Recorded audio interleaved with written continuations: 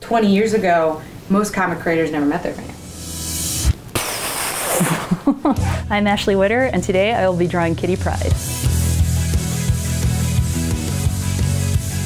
I wanted to be an artist long before I was going to elementary school. My older brother was into comics, and I just thought the artwork was so cool. Kitty Pryde was actually the first character that I latched onto. She was younger, so I related to her. High school did not approve of drawing. We had some sort of special counselor's day where they were like, all right, kids, pick what you want to do for a living. And I said, I wanted to be an artist. And they told me, no, you can't do that. It's not practical. Being the little punk that I was, I, flipped them the bird. And they sent me to detention, which was awesome because then I got to draw more. I started doing webcomics, and then publishers had actually found some of my work on DeviantArt. I don't know the world where you couldn't post your artwork online. I did a webcomic called Scorch, and I posted online thinking nobody's gonna see this. And it blew up overnight. Day one, I knew Ashley's super talented. I could gush forever and ever about Ash. Before him, I struggled a lot. I had worked up this talent. But she hadn't really gotten anywhere yet. He had a natural knack for business. I was interested in kind of helping her out with getting her career going. He inspires me to really go out there and do cool things. And then he handles my business emails because he's my manager.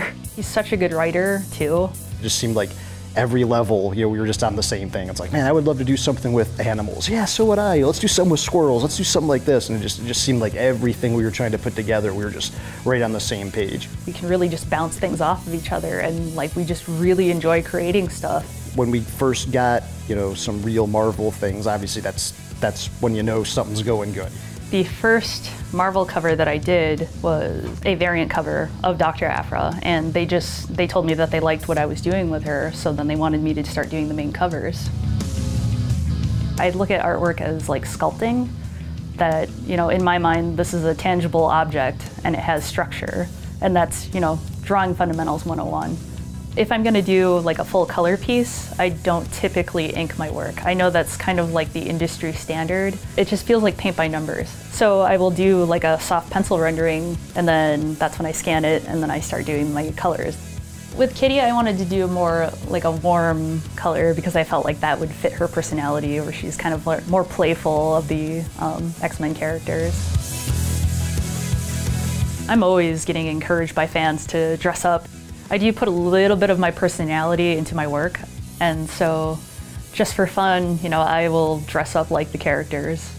The first con that I did was C2E2, I think it was in 2012. Subsequently, every year since, I would get more work. I would get different comics and variants, and then finally I broke into Marvel, and I just had my first signing. So doing shows is pretty easy for us. We get to kind of just show up, and she's got a lot of beautiful things to show people, and a lot of people already know her from social media and stuff. Nowadays, social media is pretty much vital to having a career in the comic industry. With social media, you're interacting with fans in real time. I can't even imagine what it would be like trying to promote yourself.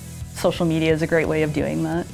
Without your fans, it's really hard to have a career. I have a rescue bunny named Poncho. There are days where, I'll be stressed out about work or something, and he just comes running up to me like, you know what you need to do? You need to pet me. And then I feel better. And he has a sombrero.